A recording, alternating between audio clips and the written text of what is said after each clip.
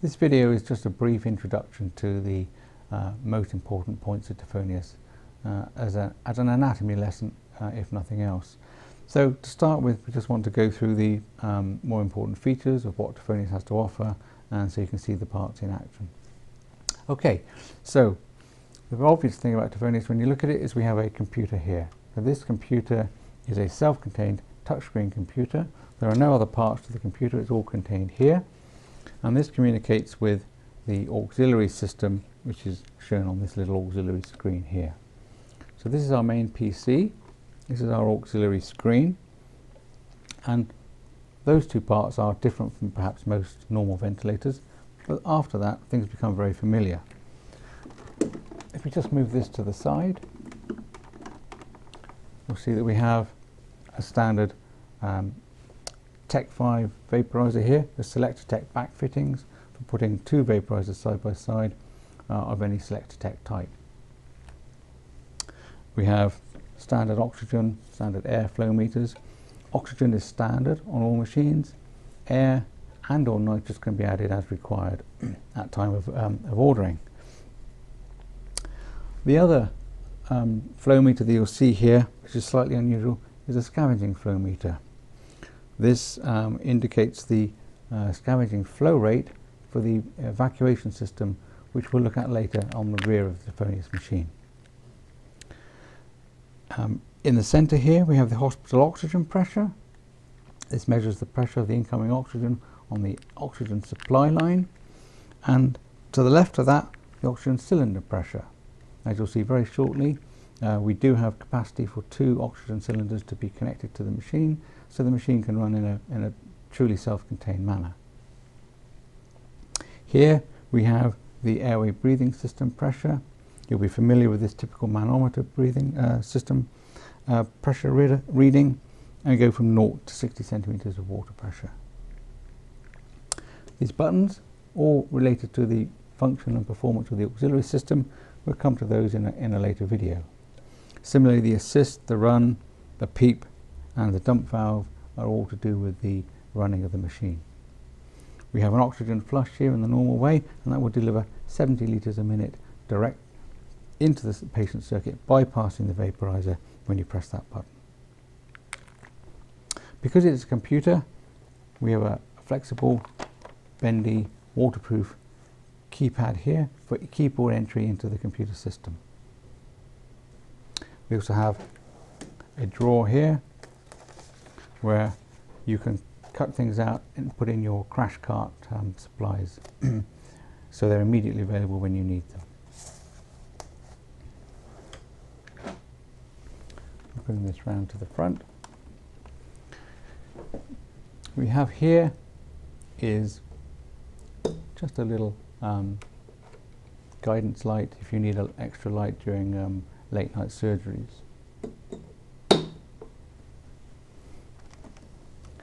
Right at the top of the machine we have what's called the Solomon physiological monitor. Solomon measures invasive blood pressure, ECG, pulse oximetry, temperature and all the breath measurements, CO2, agent and oxygen. All the input lines to the monitor are fed up through this umbilicus here, which you'll see later connects with the front of the machine to the Y-piece. All items come up here. The water trap is held just inside here on the side of the Solomon monitor and just clips into place. Also we have the IBP, ECG, pulse ox and temperature lines coming into the side of the Solomon monitor. What isn't perhaps immediately obvious is that at the side here we have a manual breathing bag extension, so that we can put a breathing bag on here if we ever need to manually ventilate in the event of battery failure or power failure during the use of Tafonius.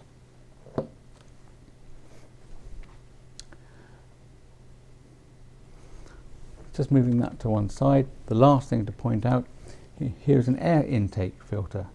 The air intake filter is placed there so that air can be sucked in from the room and used via a small internal pump to generate its own air source, in which case the provision of an air meter and piped air is not required. We'll see later how the air and oxygen can be automatically mixed to create your own FiO2. The valve block lies here under the drawer and is swiveled to move around to change direction of where your horse is positioned. Has an inspiratory and expiratory limb, and this valve block cover is held in place by 6 screws, thumb screws which undo and allow you to lift the cover and take the valves off. Below here we have the battery compartment, found here, and in the battery compartment we have 2 batteries and some spare fuses. The batteries are long life deep discharge batteries, and in a water protective container here. It doesn't matter if these get wet at all during washing and cleaning afterwards. The tubes running up from the soda lime absorber tray, which we'll come to in a moment, come down to the bottom of the machine, where we have, on this particular model, an auxiliary tap to use as part of the manual ventilation system. If, as mentioned before, we were required to implement manual ventilation, then we would simply take this tube, remove the cap, undo this bracket and put this one on here, and then we're able, with a bag on here, to perform manual ventilation. With a bag in place here, a 30-litre bag, one can stand here and compress and ventilate in the normal way. The spill valve is conveniently located at the top, and the exhaust from the spill valve is taken around to the exhaust manifold and dealt with in the same way as all the other gases from the patient circuit. The only other thing to mention at the bottom of the machine now is the soda lime pan, which lies here, and we'll cover this fully in the next part of the video. At the back of Tafonius we have some important components that we need to look at. This here is what's called an RCD or residual current device, and otherwise known as a trip switch or an ICD device. This is to protect against faults in the earth circuit if there's a danger of excessive earth leakage current. What that really means is, in practice, is that this should be on with the mains connected and the little green light should be on. If there's a fault in the earth current, or perhaps sometimes during a thunderstorm, this may trip off. Okay? It's important when you start the machine, come to look at the machine, that this is turned on, because the machine will run on batteries. It's not always obvious, despite the information on the screens, that it's running on batteries. So as a first check in the morning, we should make sure that this light is on. When this one's on, these auxiliary sockets are powered and a green light will appear here. If this green light isn't on, then the mains isn't on and there's no supply.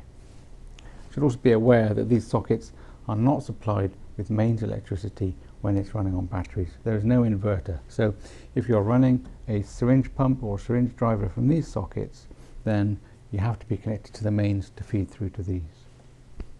Okay. Following down from this, we come down to the lower part of the machine, and here we have a charcoal absorber and a small rebreathing bag. And shortly I'm going to open the door and show you the exhaust manifold system and explain how these 2 components fit in with a vacuum system. In the back of the machine we have the gas connections for air, oxygen and vacuum, and or nitrous if that's required. Further down we have what we refer to as the main cylinder. This is the cylinder. On the bottom of the cylinder we have the absorber pan, which is where the soda lime sits. Right at the bottom we have 2 drain plugs.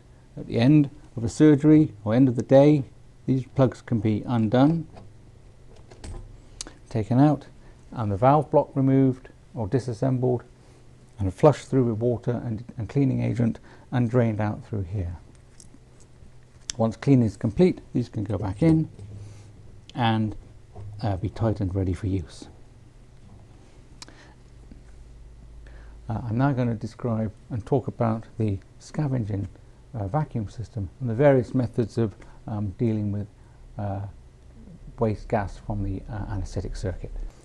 Okay, with the door open now we can see some of the insides of the machine, and I'll just briefly run through some of these components just so that people are aware of what they are. This is the charger, upper and lower chargers for the two batteries, one for the lower, one for the upper battery. The power from those is fed into what we call the power board, and the power board has on it a number of lights and LEDs in various places. The only reason they're there is to help me in terms of determining a problem during servicing or over the phone if you have a battery problem. That's the power board. This is a commonly referred to component. This is called the dump valve, and this is the exhaust manifold. Now the exhaust manifold can be used in a variety of ways. If you have a vacuum line here pulling a vacuum through this here, you will remember on the front of the machine there was a flow meter for the vacuum, and that vacuum flow meter would be turned up to typically 8 or 10 litres a minute, so near maximum, and gas would be sucked out here, goes through the vacuum line, and the vacuum line comes to here. This pipe is the only connection to the patient circuit. So when the ventilator needs to remove gas, so there's constantly gas being added by the fresh gas flow, and the ventilator needs to spill gas in the normal way, it'll do so through this pipe. And the only exit port is via this dump valve. So when this valve opens, the excess gas gets dumped quickly into the bag, and the bag will be seen to fill slightly. The scavenging line will quickly draw gas away from the bag, thus emptying the bag and removing the waste gas without any spillage. If for any reason the vacuum line fails, or is a large volume of gas delivered to the bag that exceeds the ability of this to remove it quickly, then the excess gas will spill out through this activated F-air charcoal canister into the air, which means that no agent, anaesthetic agents, are released into the air. If a vacuum system isn't in use, and this isn't used, then an alternative approach it would be to have no bag here and have a pipe here going to your passive or semi-active scavenging system. This may be fed from an air brake or simply to a hole in the wall. Again, the same principle applies. If the gas delivered here is in excess of the ability for the pipe or system that's in use to remove it, excess gas will go through the F-air canister, thus inactivating it.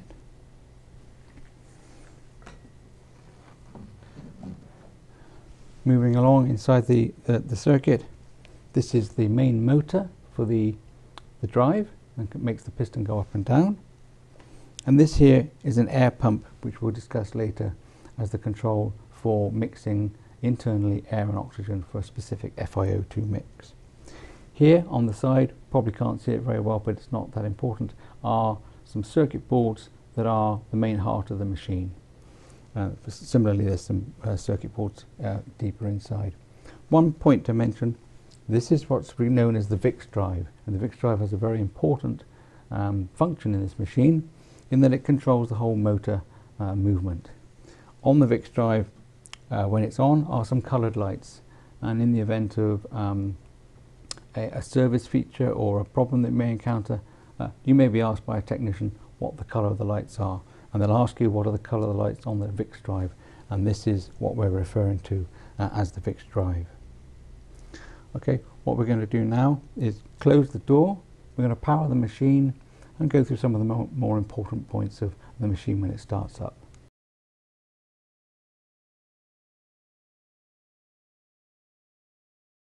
In this section, we're going to have a quick look at the action of Tafonius and why is it different from any other ventilator that you may have already used.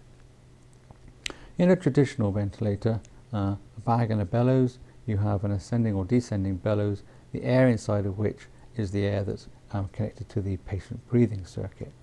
Compressed air outside the bellows, but within the chamber itself, forces the bellows either down or up and forces air into the patient. The limitation of that is that you don't really know accurately how much is being delivered.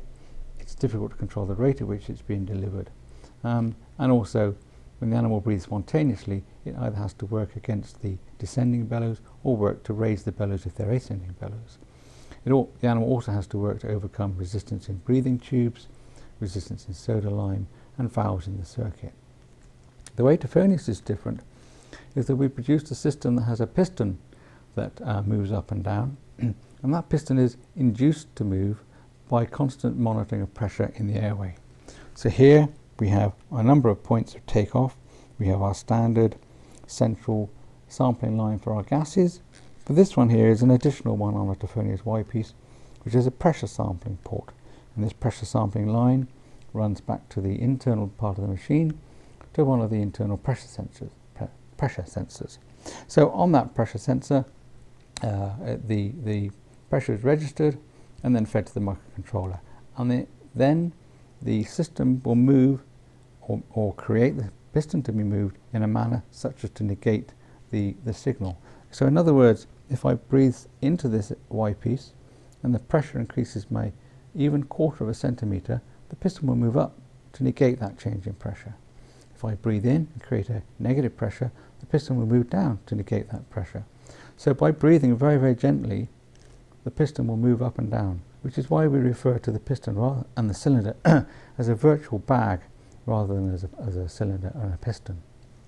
To demonstrate this, I'm just going to breathe gently into here, and you're going to see on the screen the representation of the piston moving as I do so. I won't be breathing hard, but you'll see the piston move in response to my breaths.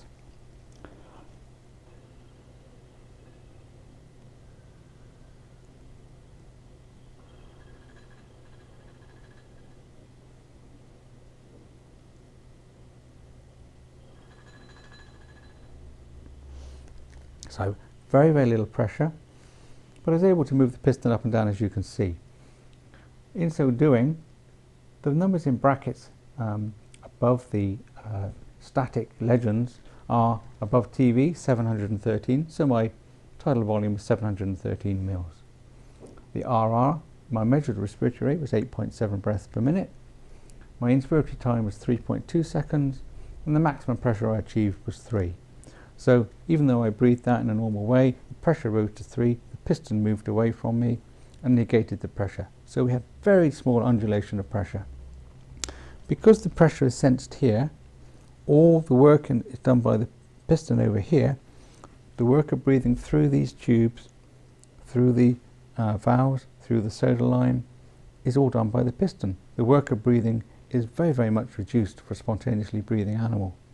And it's this servo system that makes Tafonius unique.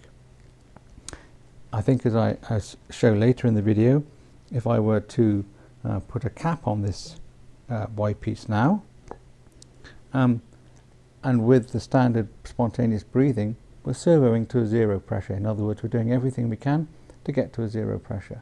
However, if we change the reference point and 0 to a positive pressure, we've instantly created a CPAP function. Or if we're ventilating, we've instantly created a PEEP function. It would be possible, although not implemented in this machine, to create a NEEP function and servo to a value less than 0. The possibilities are quite many with this type of system. But the most important feature, I think, is the servo response means that animals as small as maybe 5-6 kilograms could breathe on a circuit like this without any undue resistance. And it works in the other direction up to animals of 1,500-1,600 kilos. So these are the unique features that make Tafonius different from a standard bag in the bottle ventilator.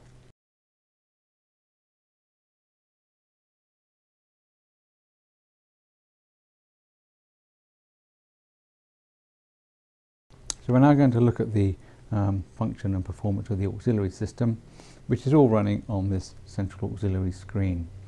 At the moment, we're not going to have the computer coming on at all. We're just going to look at the auxiliary system. It's called an auxiliary system, but in fact, it is the main heart of the machine, and it is in fact the part that controls all of the ventilator functions. The Windows interface is a nice, colourful touchscreen interface to enable you to control the computer, control the ventilator rather, by a standard Windows computer. But the essence on the fine control and the safety control is all done by the auxiliary computer. Now in the instance that there's a problem with the Windows, or your computer's not running, or you bought a machine that doesn't have this feature, then you'll be running the machine on the auxiliary system. So it's important to understand how and what the auxiliary system does. So we're going to start the machine. A number of things are going to happen. This screen is going to light up, and it's going to go through a series of checks and check the machine before it's ready to run. Each check will be accompanied by either a short double beep or a long beep. The double beep is to indicate that all is well, and a long beep to indicate that there may be a problem. The idea behind this procedure is such that you can start the machine and then go about your business preparing the ET tubes, preparing the anaesthetics, getting the room ready. And if you hear beep beep, beep beep, you know all is well. If you hear a long beep, then you'll know that there's something amiss. It could be as simple as the mains not being connected, or the oxygen supply pressure not being connected, but you need to come back to the machine and have a look at the screen to see what it says. So we're going to start the machine up. So it starts, checks the battery voltages, beep beep, beep beep, all is well, checks the mains connection, checks the combined battery voltages, just a number of checks to make sure that everything is as it should be. Now it's preparing to check the VIX drive to make sure that can be controlled. Double beep means it's okay. The buzz there was the vacuum pump being turned on to confirm that that's working, and to test the vacuum. And then we had a long beep because there was no oxygen supply connected to this machine at the moment. There are some options, a couple of options available when you get to a certain point to enable you to do a leak test in the auxiliary system, and or to change the pressure offset, both of which we'll come back to in a short while. Having completed its series of checks, if we get to this point where the run IPPV button is flashing, then we know that everything is ready to go. The screen is now also flashing a text message that says piston now needs to be initialized, disconnect patient and push run button. What this is that the piston knows very accurately its position, but like a weighing scales, it needs to be zeroed before use. So we're going to take the piston right to the bottom, so we know the bottom position, and from there on, in this point, we will know exactly where the piston is at any time. So when we push this, we have to make sure that there's nothing connected at the end of the ET tube, otherwise we're going to be ventilating against a closed circuit, and the machine will stop its initialization and ask us to remove the stopper. So we push the button, we hear the piston descending, gets to the bottom. So after initialization you hear the 3 beeps and a long beep to indicate that it's arrived and all is well and is in the auxiliary system, and then you heard one long beep there because we still have no oxygen supply connected, so it is now appearing as a flashing warning on the screen. In addition, the warning is also saying that the piston is at the out of reserve volume because it's right at the bottom. In practical terms, if you were ventilating and the piston got right to the bottom, you have no reserve left, you cannot force any more gas in, and it's just warning you that you got to the limit of your ventilating. In that instance, you'd purely increase the fresh gas flow, put more gas into the cylinder, so you had some reserve left. Okay, so now we've arrived in this auxiliary screen. We need to just look at some of the components and understand what the controls do. So basically we have 4 knobs along the bottom. Very simply, they are TV for tidal volume, RR for respiratory rate, IT for inspiratory time, and NWL for maximum working pressure limit. The use of these knobs is straightforward. If you turn one of the knobs, the value will change, and you'll see a little asterisk appear next to the setting name. If you don't push one of the knobs after turning it, the value will go back to its original value.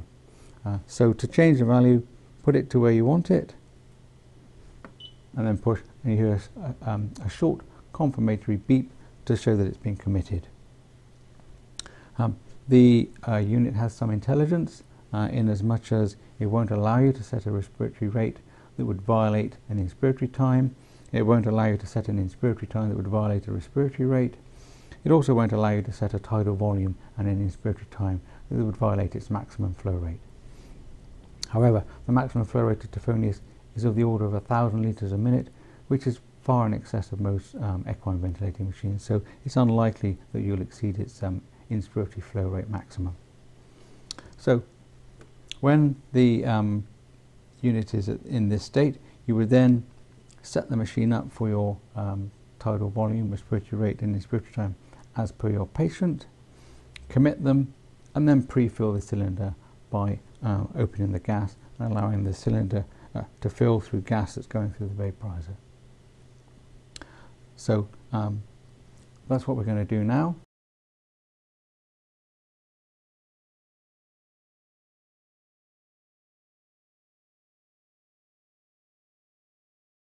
So now we're going to pre-fill the cylinder with oxygen and anaesthetic agent. To do this, you must place a stopper on the end of the Y-piece so that it's a closed system, and then open the oxygen flow and flow gas through the vaporizer. If you wish to pre-fill with anaesthetic agent, turn the vaporizer on to your preferred setting, or keep it off for just filling with oxygen without anaesthetic agent. As gas flows into the cylinder, the servo action of Tafonius means that the piston will now rise and the cylinder will fill with gas. This is shown on the screen as an indication of the piston level, and the number at the top is the actual level of volume under the piston. Now, this introduces some concepts that we need to understand regarding tidal volume and buffer volume. The concept of the buffer volume is that we have a tidal volume which will be delivered when we press the ventilate button, but also there's a buffer volume which allows us to fill the system to a certain size in excess of the tidal volume. What this means is that we may thereby dictate how big the system is and how quickly it will respond to changes in anaesthetic concentration. To understand this concept, we're going to take a tidal volume of 5 litres for our typical 5 kilogram horse, so we'll set that to 5. If I press and hold this button, a new option will appear, say BV, which is our buffer volume. I'm going to set this to 10.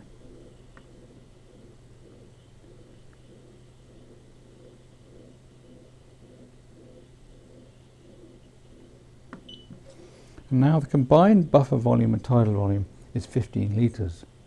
What this means is we've now created what is effectively a rebreathing bag of 15 litres. Once the volume of the bag or piston reaches 15 litres, the spill valve, or in our case the dump valve, will open and allow gas to exit the system. The system will grow no larger than 15 litres. However, when you press the ventilate button, 5 litres will be delivered only. So we're now going to have a 5 litre delivery system within a total 15 litre capacity.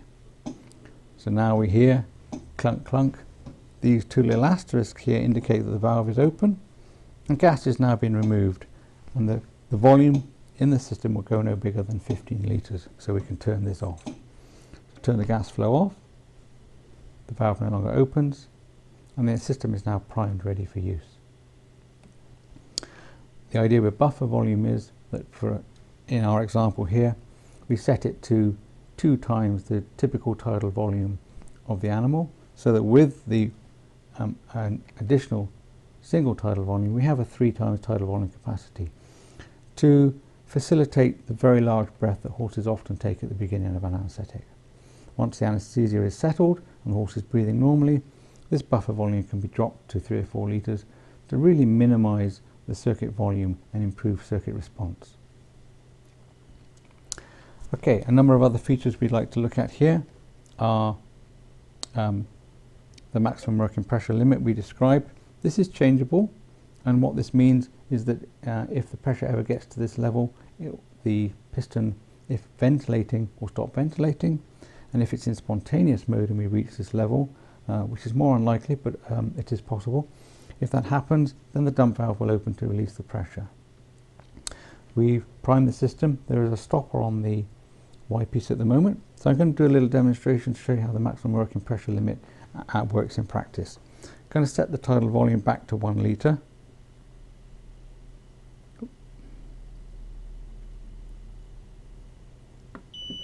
and my inspiratory time to 4 seconds. So I'm going to deliver a very small volume over a long period of time. With my maximum working pressure limit of 35, we will see the pressure slowly rise. When it gets to 35, the piston will stop and come back and try again.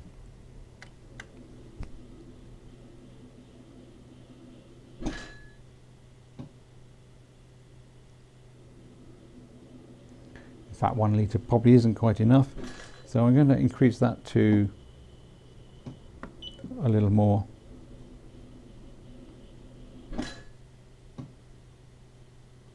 This time we should see the pressure rise to 35. The alarm indicates that we've exceeded the maximum working pressure, and this is shown on the screen. But the ventilator simply went back, waited the required amount of time, and is repeating it again. By raising the maximum working pressure limit, we can stop this happening until a much higher pressure. So that's the action of the maximum working pressure limit. It works very carefully to prevent any excess pressure developing in the system and to protect the horse.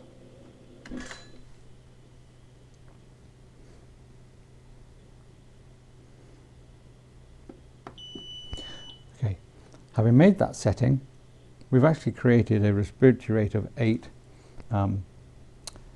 breaths per minute with an inspiratory time of 4 seconds, which is now violating our 1:1 IE ratio. Hence the IE ratio legend is now flashing. The ventilator will allow you to set an IE ratio of less than 1:1, but it generally considers it a bad idea, and that's why it's flashing.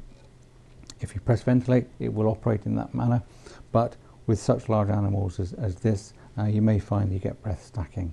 So it's going to flash until the IE ratio is back to a more realistic value. So if we return the IT back to 2, we now have an IE ratio of 1 to 2.7, and the flashing has stopped.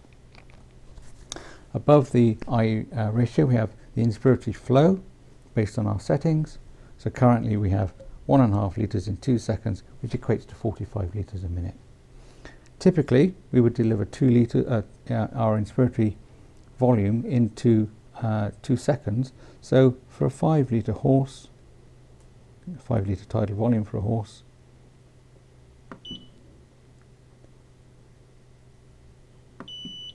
this would equate to an inspiratory flow of 150 litres a minute, and this will be shown here. Because we know the tidal volume and we know the respiratory rate, we have the minute volume shown at the top as well. And lastly, at the bottom, by simple maths, the expiratory time is shown as 5.5 seconds. All those items are non-configurable and are directly result as a setting of these primary control knobs.